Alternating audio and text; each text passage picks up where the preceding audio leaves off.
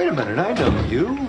Welcome to Watch Mojo, and today we're counting down our picks for the top 20 pre-fame celebrity appearances on Seinfeld. Have you noticed that women today are, they seem bigger? Well, a lot of women are having them done. Really? Yeah. How do you like that? For this list, we're looking at actors who made guest spots on the famed sitcom Seinfeld before they had their big break. This means we won't be including celebrities who were already known from other TV and film appearances. As much as we loved seeing Courteney Cox as Jerry's girlfriend Meryl, she was already established as Lauren Miller on Family Ties. We'll always have pancakes. Bye, Jerry. Did you miss any of these cameos on the first watch? Let us know in the comments below. Number 20. Jennifer Coolidge as Jody. Are you lost? Before she was Stifler's mom or doing the bend and snap, Coolidge began her career in several small voice acting and television roles. Seinfeld was actually Coolidge's first television appearance, as she plays a masseuse who's dating Jerry. It's just, I hate that type. Ah, he's a bad seed. Now you, however, you I like. With a long string of romantic partners, the comedian always found some amusingly shallow reason to end the relationship. In Jody's case, George obsesses over why she doesn't like him. She didn't like me. Look, it's not like you're going to be spending a lot of time with her. So she doesn't like me. No. While Jerry keeps dropping less than subtle hints that he wants a massage from her. Boy, my neck is killing me. Needless to say, Coolidge wasn't around for the long haul. I'm getting out of here. Don't call me. Don't worry. Number 19. Lauren Graham as Valerie. You're feeling pretty good about yourself right now, aren't you? Yeah. Do you want me to get you a mirror? I'm back, let's go. Leading up to her starring role on Gilmore Girls, Lauren Graham had plenty of small turns on a variety of NBC shows.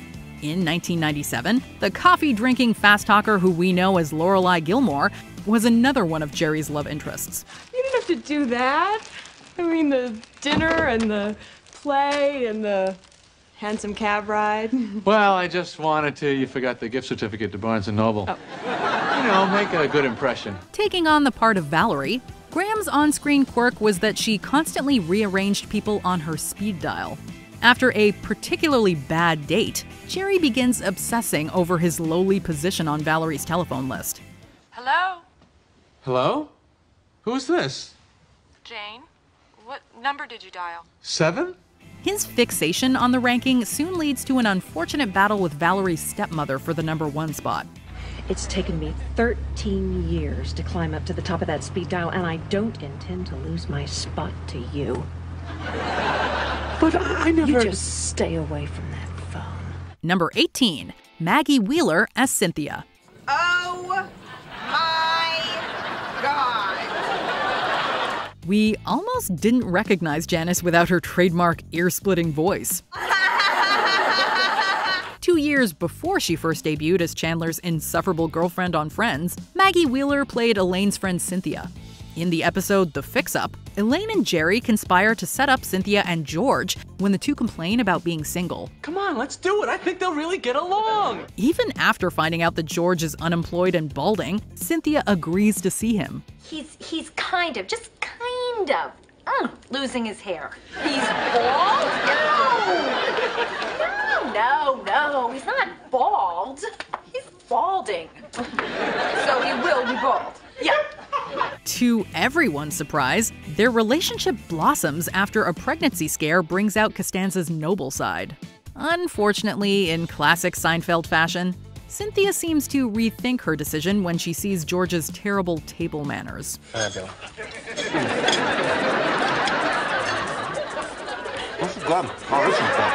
Number 17. Peter Krause as Tim. You might even want to throw some big stuff, some of the... Oh no, he's gonna put his back out again. No, I like it. Even with leading roles in shows such as 6 Feet Under, Dirty Sexy Money, and Parenthood, Krause made his mark on Seinfeld as a somewhat sinister character. When Jerry and George decide to impersonate a man named O'Brien in order to take a limo from the airport, they're led to believe they're being taken to see the Knicks play at Madison Square Garden. We are going to the Knicks game! Michael Jordan!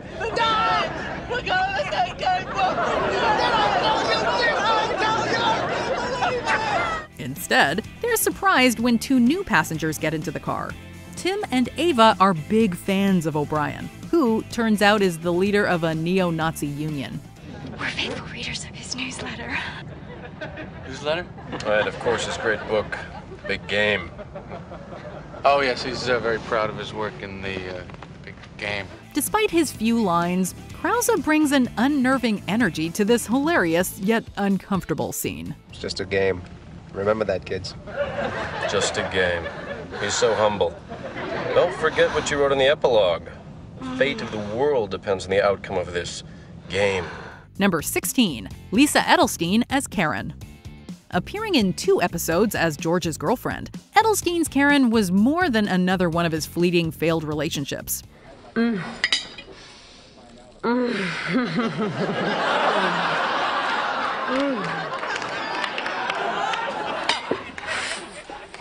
George even comes to the conclusion that he loves her. Why? Because he will clean his bathtub before she comes over, of course. On your knees, Ajax, hands, scrubbing, the whole deal? Yeah, okay. I think you're in love. However, when George constantly talks about how Jerry's girlfriend Jody doesn't like him, Karen provides an ultimatum: her or Jody. Not surprisingly, George chooses the latter. I'm sorry, Karen. I know I care for you, but I just can't stand when someone doesn't like me. Well, now I hate you. That I'm used to. As for Edelstein, she would become Dr. Lisa Cuddy on 7 seasons of House. Not too shabby. You know you're gonna pay for that. I'm paying for it right now, with wisdom. Number 15, Bob Odenkirk as Ben. This is the guy you want. This is the guy I'd hire. As a writer for Saturday Night Live in the late 80s and early 90s, as well as a co-writer of Mr. Show with Bob and David, Odenkirk surely knows his comedy. Why don't you say anything stupid? By anything stupid, I mean anything at all. Before he was the confident and cunning Saul Goodman, this early stint saw a young Bob Odenkirk as Elaine's boyfriend, a bumbling, incompetent medical student. In this 1996 episode, Elaine seems to be more attracted to the fact that Ben is almost a doctor. Well, this is my boyfriend, Dr. Ben Gelfand. Oh, well, I'm an intern. Hey, stop kidding, Ben. She brags about this in spite of the fact that he failed his medical exam 3 times. She gets a taste of reality when someone collapses at the diner, and Ben is completely useless. Please tell him what to do? Like what? Shouldn't he elevate his legs? Right. Elevate your legs! Luckily, Odenkirk is a more than capable comedian. Is that like the one your mom works at? Is she still offering the 2-for-1 discount? Number 14, Brad Garrett as Tony. I think I know what's going on here. And I just want to hear it from you. With animated shows such as Hulk Hogan's Rock and Wrestling under his belt, Brad Garrett was mostly known for his voice work early in his career. Don't worry, Junkyard. When we get the junk wagon tuned up, you're gonna beat the shorts off Piper. But in this 1996 episode, Garrett made his mark as a mechanic obsessed with Jerry's sob. The actor's natural deep voice and imposing figure made him a perfect fit for this slightly menacing character. When was the last time you even checked the washer fluid? But the washer fluid is fine. The washer fluid is not fine! He's deeply frustrated by Jerry's neglect of the car and takes matters into his own hands. In the same year that he appeared on Seinfeld, Garrett started his 9-year run on Everybody Loves Raymond. Talk about a sitcom success story. Thank you. Number 13, Mariska Hargitay as Melissa Shannon. It's like a bald convention out there. Sorry, I made a faux pas. With a range of television appearances in the 80s and 90s, it's no surprise that the tough Olivia Benson also made her way into the Seinfeld universe. Started from the bottom. But you're here now. And I don't know what your legal aid's been telling you, but you're not getting out of here anytime soon. By the end of the 4th season, Jerry and George finally get the green light from NBC to film the pilot for their Show About Nothing. As the two start auditioning actors, the lovely Melissa Shannon reads for the part of Elaine. When she makes a few funny remarks at George's expense, he cuts her audition short. So how about the guy wearing sweatpants? I mean, did he do that for the part? Does he walk around like that? Even though Elena Vol's character gets the part in the end, we wish we got a bit more of Melissa in this episode. What was that look? What look? That look you just gave me. I gave a look? Yes. Thank you. Thanks a lot, George. Number 12, Peter Dinklage as James's telephone voice. There's nothing in the world more powerful than a good story. You'd be forgiven if you didn't initially catch this actor's contribution to Seinfeld in the first minute of the episode The Wink. This is your wake-up service. It's 7:15. Years before he was known as Tyrion Lannister, Dinklage had an uncredited role as the voice of Elaine's wake-up caller James. Hot date last night. I wish. Woman with a sexy voice like yours, it's hard to believe you're waking up alone. Really? However, when Elaine decides to meet James in person, he's played by Brian McNamara. Dinklage's deep and captivating voice was essential to the premise of the episode, though. The wake-up guy asked you out? Yeah, I've never seen him, but I feel like we have this weirdly intimate relationship. In the same year as this season 7 cameo, Dinklage made his film debut in the dark comedy Living in Oblivion. The rest, as they say, is history. Number 11, Michael Chiklis as Steve Pocatello. Who is it? Mr. Pocatello! Who? You mean you don't recognize my voice? Given his hard-hitting performance as Detective Vic Mackey on The Shield, it's hard to imagine Michael Chiklis in a comedic role. Or with hair, for that matter. You said if I was ever in the city. I'm in the city! You certainly are. Chiklis gave an outrageous performance on Seinfeld, however, as Steve Pocatello.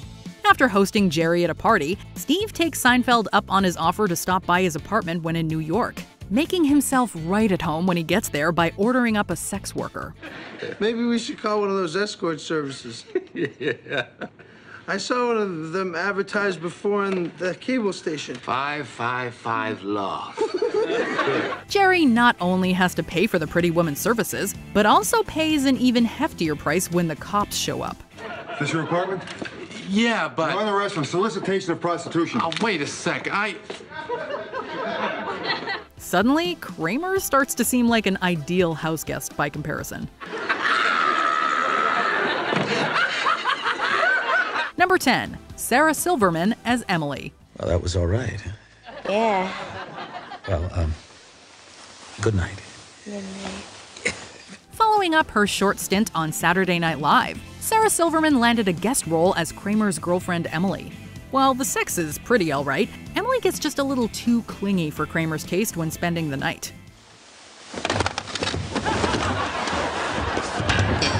Fed up with her Jimmy legs, Kramer manages to convince Emily that they'd be better off sleeping alone. Yeah, because she's throwing off my whole sleep. She's got the Jimmy legs. Jimmy legs. Jimmy leg. When Kramer becomes paranoid that somebody's breaking into his apartment, though, he starts to desire somebody to cuddle with at night. There was a man, he was trying to get into my apartment last night. He was jiggling the doorknob for 25 minutes. Alas, Emily has also flip-flopped. Fortunately, they find the solution in a set of separate beds. Oh, come on, man. Meet me halfway. You're not easy, Kramer. I know.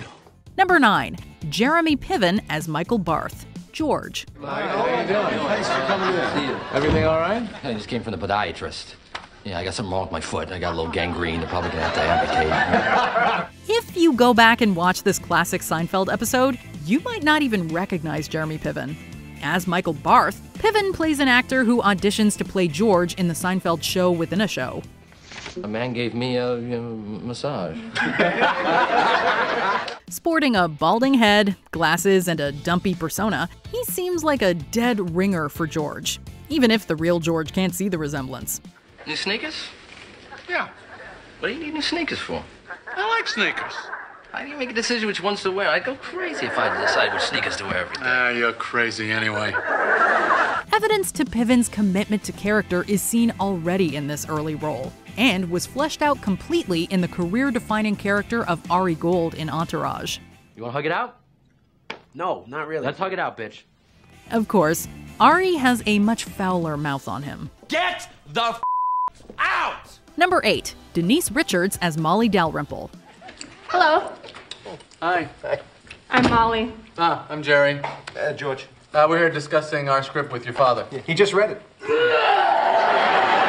She may have only appeared on screen for a couple of minutes, but this brief appearance on Seinfeld may be one of Denise Richards' most memorable roles. So you live with your mother, huh? Yeah. Divorce is very difficult, especially on a kid. Of course, I'm the result of my parents having stayed together, so you never know. As the daughter of an NBC executive overseeing Jerry's pilot, she is in the wrong place at the wrong time for George, who can't help but sneak an extended peek when the 15-year-old displays her cleavage. For the record, Richards was 22 at the time. The hapless George is caught in the act as Bob Balaban delivers one of the show's most hilarious lines. Get a good look, Costanza? George got a good look, and he probably got an even better look if he ever saw Wild Things. Number 7. Debra Messing as Beth Lukner. If you're a fan of Will and Grace, you'll be happy to know that Megan Mullally wasn't the only cast member to land on Seinfeld. I don't hear very well out of this ear, so I always try to sit to the right of people. I'll shout. And while Jerry dated an assortment of actresses that would eventually become household names, Debra Messing proved to be one of the most memorable objects of his affection as Beth. Although she's originally spoken for, Jerry eagerly awaits for Beth's marriage to crumble so he can score a date. I realized after 3 years of marriage that David's little quirks were getting on my nerves a little. 3 years is a long time to be married. It takes a couple of episodes, but Jerry finally gets an opening to ask Beth out. At first, it seems to be a match made in heaven, both being anti-dentites and all. Hey, what do you call a doctor who fails out of med school? What? A dentist. Jerry begins to second-guess their relationship, however, upon realizing Beth is also a racist and an anti-Semite. Dentist. Yeah, who needs them? Not to mention the blacks and the Jews. Whoa, did that really come out of Grace Adler's mouth? Not gonna see that on Nickelodeon. Number 6. Kristen Davis as Jenna. I was really happy with my old toothbrush. Oh, trust me, that one was doing more harm than good. Kristen Davis went on to have intercourse with lots of men on Sex and the City. Do you think I'm a whore? Well, you have had a decent amount of bone in you. Even before getting her big break as Charlotte York, though, Davis was no stranger to putting unsanitary objects in her mouth. Hi-oh! In the Seinfeld episode The Pothole, Davis plays Jenna, the latest in a long line of Jerry's girlfriends. Jerry dooms their relationship upon dropping her toothbrush in the toilet and retrieving it. Jenna then proceeds to obliviously brush her teeth.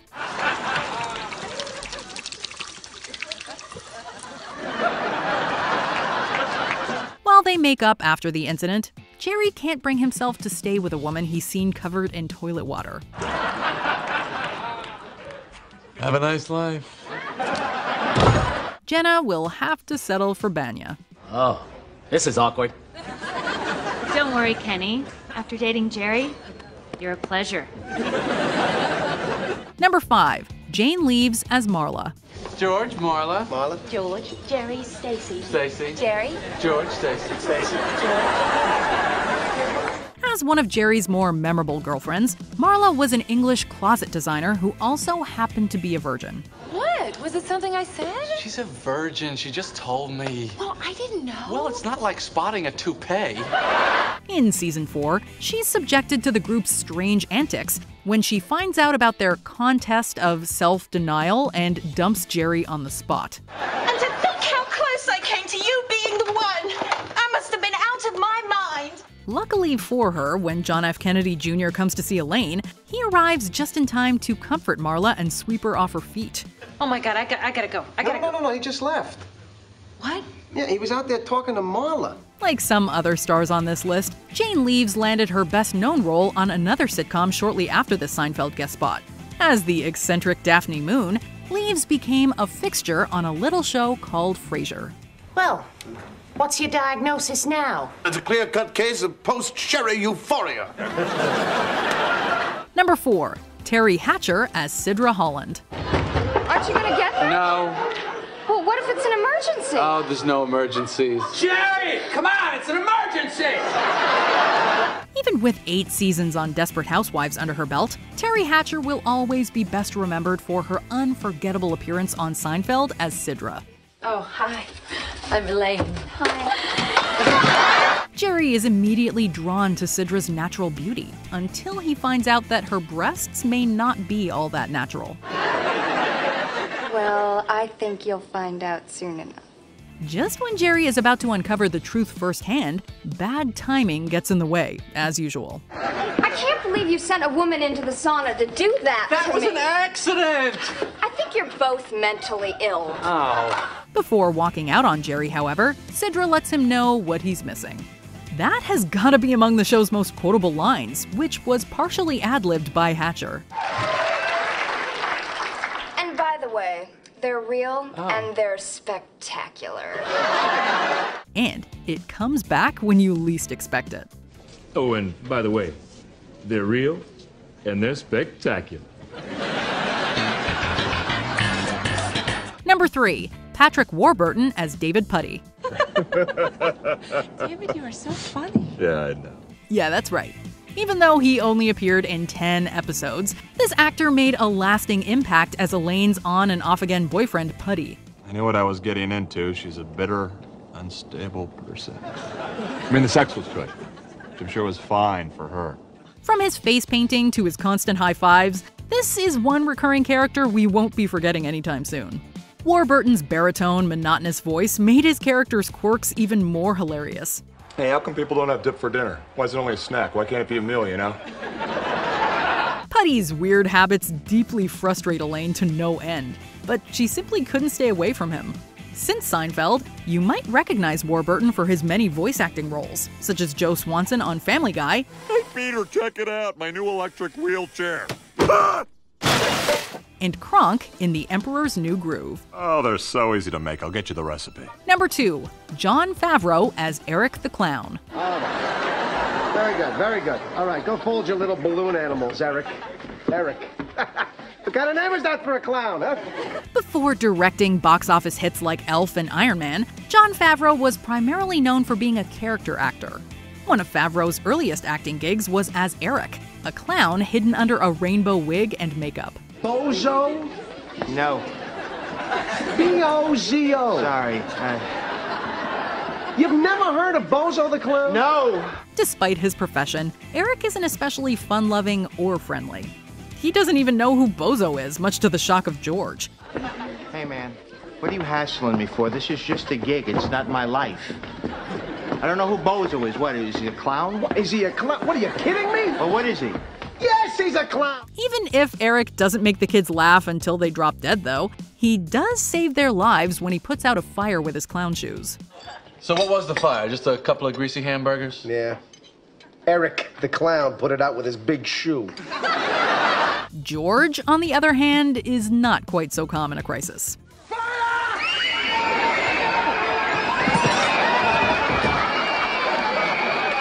Before we continue, be sure to subscribe to our channel and ring the bell to get notified about our latest videos. You have the option to be notified for occasional videos or all of them. If you're on your phone, make sure you go into your settings and switch on notifications. Number 1, Bryan Cranston as Dr. Tim Whatley. How did you find me? From Hal Wilkerson to Walter White, Bryan Cranston has hit it out of the park with one great character after another. Interestingly, other Breaking Bad stars have made guest appearances on Seinfeld, such as Anna Gunn and the aforementioned Bob Odenkirk. One notable role that helped launch Cranston to mainstream popularity was Tim Whatley. Man, you are something else. No one could ever put a label on you, huh? We'll see. Whether making out with Elaine, having kinky sex in his office, or converting to Judaism for the jokes. What's up? I'll tell you what's up. I'm a Jew. Excuse me? I'm a Jew. I finished converting 2 days ago. It was always fun when this dentist popped up. This can be attributed to both Cranston's performance and the Seinfeld writer's ability to squeeze grade A material out of even the most minor characters. You have no idea what my people have been through. The Jews? No, the dentists. Do you agree with our picks? Check out this other recent clip from WatchMojo, and be sure to subscribe and ring the bell to be notified about our latest videos.